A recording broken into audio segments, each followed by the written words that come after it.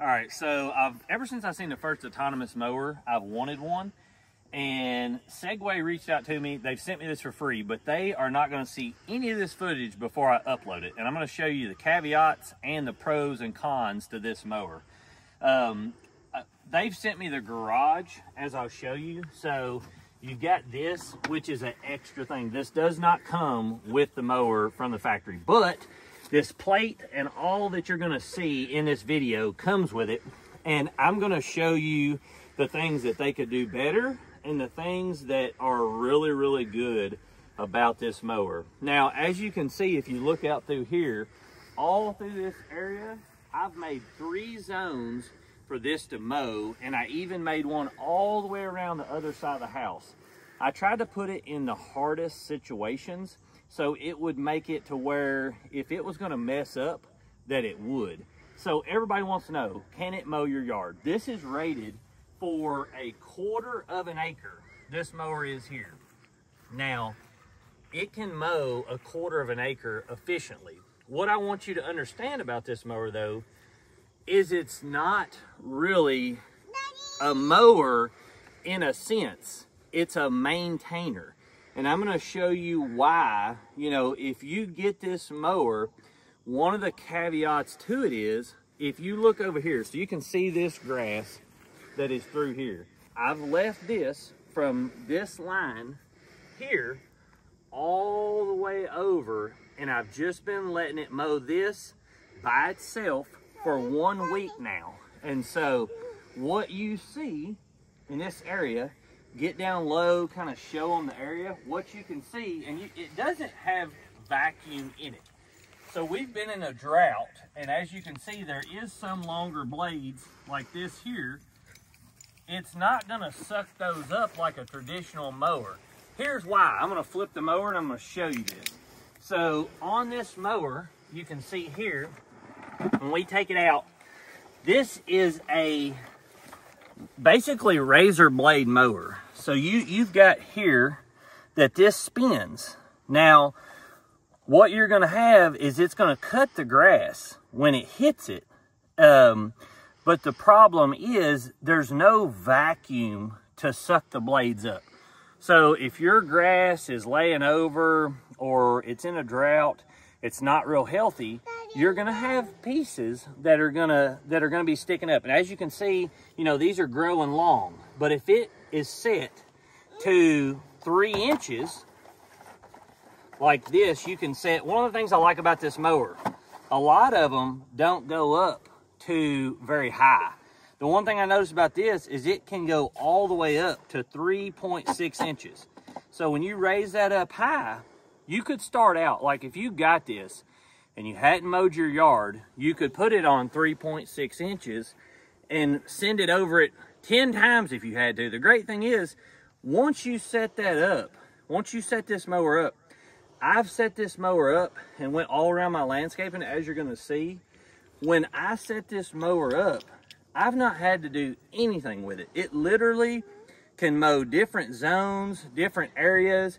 You can have it mow every day of the week. You can have it mow, you know, all day long if you want to. You know, it'll literally mow until it runs almost dead, take itself back to the charger, completely charge itself, go back out and start over again.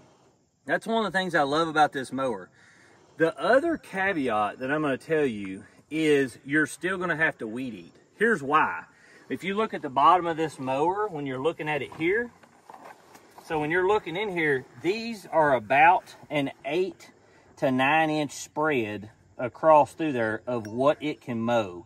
So you still got this area this wide. So there's approximately 4 to 4.5 inches on each side. So you can get pretty close to landscaping. And when you're looking at that, you know, you're going to go around through here and I'm going to show you, I haven't weed eated, I haven't done anything, just so you guys could see just, you know, how close it can get to the rocks. So one of the scenarios, that I'm going to show you guys is if you look here, so you can see around this rock and this landscaping, this lip around through here, you can see where I have let it mow. I've been letting this mow for about 2 weeks by itself, just so I could see what it was capable of. and how much it would mess up. Because I don't want to, the last thing I want to do is push a product that's going to give you a headache. You know, I don't want to push a product that's going to be a pain in the butt. And I've seen the other reviewers have a ton of issues out of the earlier model. I truly think that they have all the quirks worked out. Now, if you look here, you're still going to have to weed eat because it cannot get to this. Now, I live in Kentucky. We have bluegrass and fescue, so you get really long blades that grow out through here.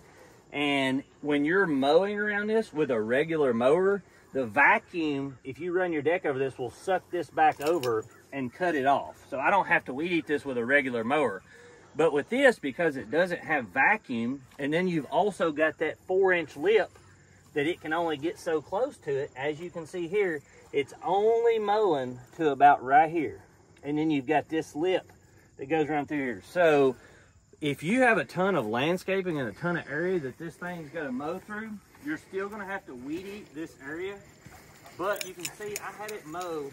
So what I did is I made that a zone all the way around through here, and come up through this, around all of my landscaping, and then around my funky tomato plant situation I've got over here. And then one of the cool things is, I'm gonna take you around front and show you. So let's say you've got a house like this, you make an area over here and an area right here, and then you've got a totally separate area that you want to mow. So I've got a driveway that separates this. Now, I've seen in a lot of the reviews, if you had something that was separating your property, like a driveway or some kind of gravel or something like that, a lot of the reviewers said that you had to pick the machine up and carry it over to another area. Well, you don't have to do that no longer. You can make digital highways, and I'm going to show you that in the video on this, but you can make digital highways. So I made a digital highway that is set up by the GPS, which you can see my GPS here. This little beacon, which is this, gives it GPS to the sky. One of the most important things for this mower to work correctly is for you to have that beacon with clear view. You want it to be visually, no awnings over it, no big trees beside it. I had to move that beacon about 3 times so that it would clearly get sky view. You want to make sure that you've got the ability to do that, because if you try to hide that thing and it's not getting good visibility, your mower will not work correctly. As soon as I got that to where it was legit and it was working in proper functioning, I've not had 0 issues. It goes back home every time. But here's the next thing. I made that digital highway. So it goes across this by itself. Now keep in mind, when I hit mow, I can hit all 3 zones. So I have it mow all of that area, all the way around my house, and then it drives over here and it mows all of this. Now it's been maintaining these 3 areas for about 2 weeks now. So you can see just how maintained this terrain. One of the things that I was worried about is you can see a dip here. You can see it's got loose dirt and rock. This is kind of bumpy. One of the things I was nervous about is, would it be able to take these hillsides? Would it be able to take this terrain? Because we've had a couple of other mower companies, and they were just 2-wheel drive like that one, and it couldn't turn on the terrain well, and they just slid or got out of line, and then after they got out of line so many times, they would just hit error. I've not had 0 issue. One of the things that I noticed about this, let's say that it gets up here and it can't make this turn, it will literally back itself over and bump and then keep going around until it can drive and go, and it will manipulate itself to actually mow it to where you have 0 issues. And as you can see, I had this island in the middle of this, so I was wondering, could it keep itself from tearing up? Could it keep itself from going down the steps? Now, as you're going to see in the video, the one time that it fell down these stairs, I didn't have a boundary set. So you have to set a boundary. Let's say you've got a area like this. If you have a zone like this, you need to set a boundary at the top of your steps, like a visionary boundary that's right here, with that robotic mower, so it will not accidentally go down this. Because when I mapped all this, I just mapped it in a circle and then circled this with the mower. Well, it can still go in and out of those boundaries. So if you had a sidewalk or you had a drop off or stairs, make sure that you're setting a virtual boundary. Now, one of the cool things, that mower has a camera on the front of it. So what you're gonna see when we go back over here, it has a camera on it. Now, one of the things that I'm gonna tell you, I don't know why Segway didn't do it, but they didn't make it to where you could see out of the camera. They should have made it to where you could look on the app and visually see in front of that mower. That would have been a really cool thing, and hopefully futuristically they update it and make it to where you can. Now, if you're looking at this, you can see this grass here, you know, it's not going in the rocks, and it's mowing all of this area. So both sides of the house, all of this area, down around my landscaping and up around my landscaping. And so far, it's been flawless. Like I said, you can see there's a couple of little grass blades here and there, but for the most part, it's been a great cut.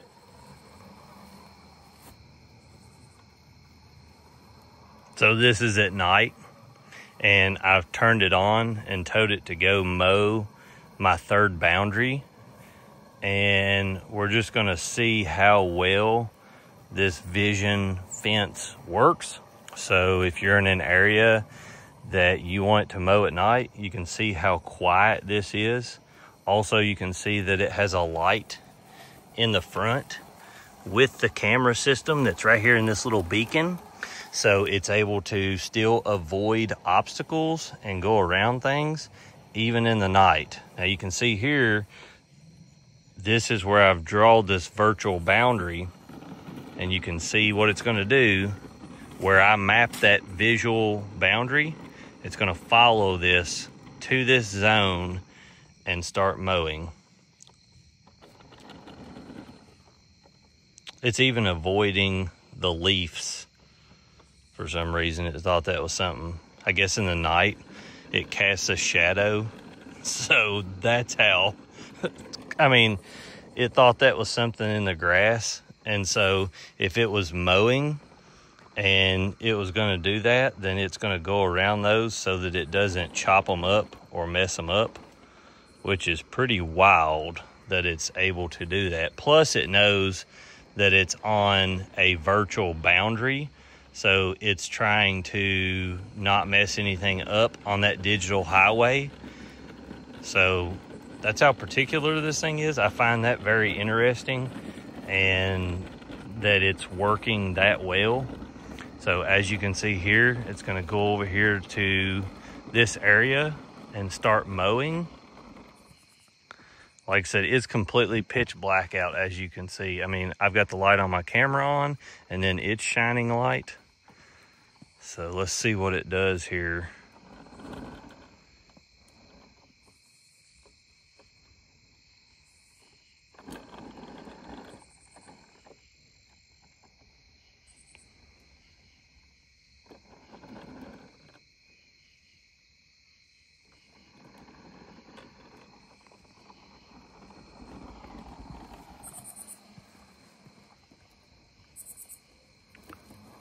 Once it gets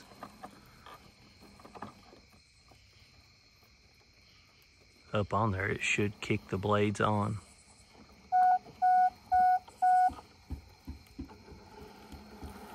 So you can see it taking that terrain also.